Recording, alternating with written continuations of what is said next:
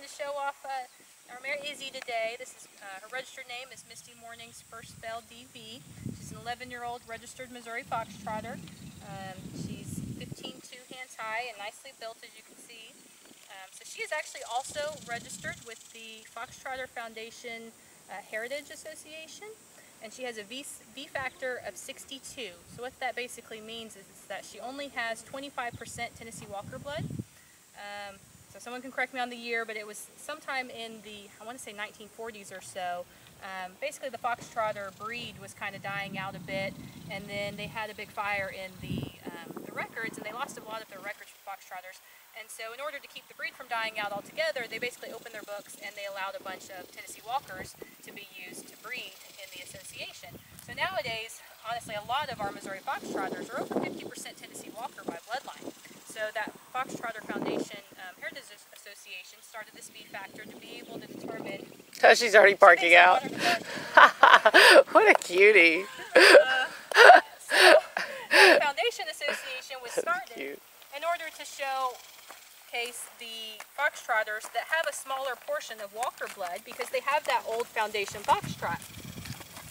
Which people love. Yeah, so and we're starting to love it, we've decided, after learning some of our other horses' Foundation bloodlines, and the ones that do tend to have less Walker in them. Yep, have the better Foxtrot. And nicer gaits, yeah, it seems like. And so as we added the Walker blood a long time ago, it added a show rear step, but it took away from the glide of the natural Missouri Foxtrot. And so this mare, like I said, she's a Foundation Foxtrotter. She only has 25% Tennessee Walker blood, and it really shows in her gait. She has one of the best Foxtrots that I've ever ridden, and it's super natural to her. So we're going to showcase a little bit of that here today. Yeah, and you clocked her too. We have an app that clocks them, and Katie was so fascinated. I've never seen you this fascinated by a horse's gait ever. It's such a beautiful Foxtrot. Yeah. That you clocked her to see how fast it is on the trail. So I used a speedometer app on my phone, and kind of the average Foxtrot that I asked her to do on the trail, she does about 6 to 7 miles an hour, but I pushed her out one time to see how fast she'd go without breaking gait. I got her up to 9 miles per hour in her Foxtrot, and it was still smooth. So she would be a lovely competitive trail or endurance horse. Yeah. She's very sound. Yep. She's very solid in her step. She's not a trippy horse or anything like that. She's just a great, fabulous. You won't find a nicer gaited, prettier. And this, we haven't, oh, she's parking out. We don't generally see flaxen mane and tail. She's our first flaxen mane and tail Foxtrotter. Yeah, so it's very pretty person. Really pretty, yeah.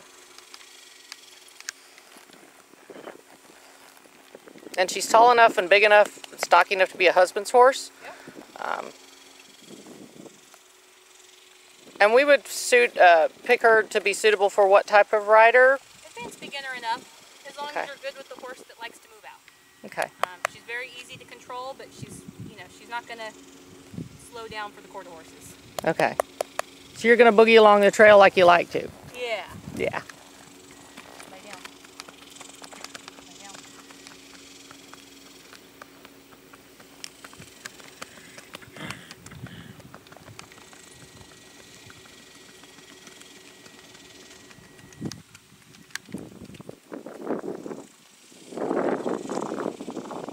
There's that beautiful, fast, smooth gait. Katie says she would we have some really nice gaited, smooth horses, and Katie says she would put this horse up against any of them for her fabulous moving along.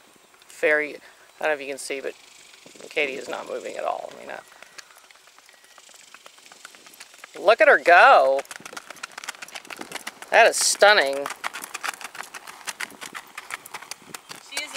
Example of the breed motto of ride the glide. Yeah. Because I've ridden Foxtrotters that do not glide. And she glides. Yeah. Max, lay down. You hear the paka paka.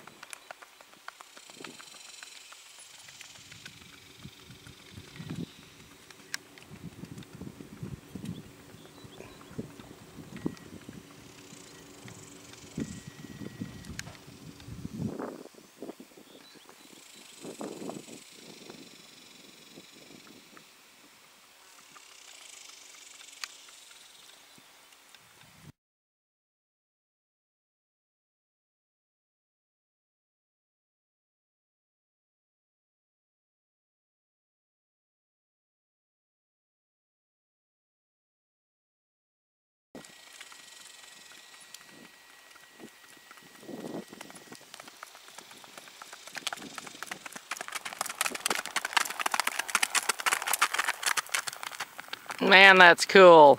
Her little tail goes way up too when you're doing that. Super cool.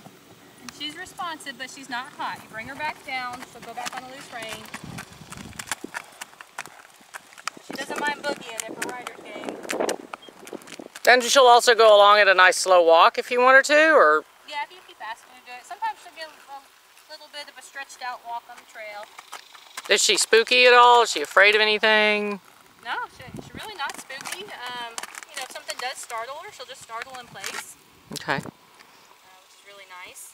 That's good to know. Crosses everything we've got out here. She'll go around zebras, antelope, cows, goats. And we'll get some video of that later. This is just a little preview. So that's Izzy. She's at txmft.com. Okay. So we're just showing that you can mount her from both sides and go underneath her. A lot of times when you have kids, oh, she's barking out for you. She's like, let me move that foot for you. Yeah, you know, if you have somebody, your child might know what they're doing, but their friends sometimes don't, and they'll, oh, I want to ride the horse, and they'll jump on them from the wrong side. They'll go into their stomach. They'll grab their tail and stand behind them. We kind of like to do a lot of that to make sure that nobody gets hurt. So she's a sweet girl. And that's the wrong side, by the way. That is not the side you usually mount from. So. Girl. I guess that's it for this one. Yeah.